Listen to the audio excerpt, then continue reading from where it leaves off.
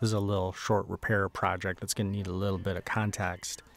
This is my old winter bike, but I kind of ruined it because the seat post became fused to the frame, and I had to actually hack the frame to get the seat post out. I thought I'd give one last shot at trying to stiffen it up. So I got a section of this 3/4 inch black pipe, not the galvanized stuff, just regular straight up steel pipe.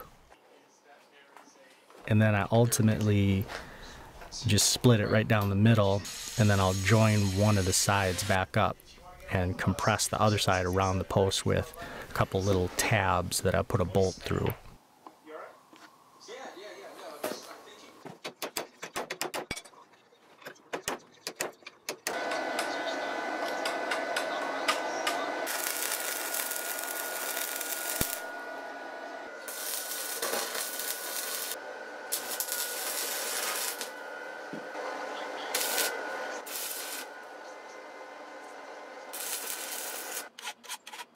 It's not super pretty, but it's holding that seat post in there super strong, and hopefully I'll get one more season out of this winter bike.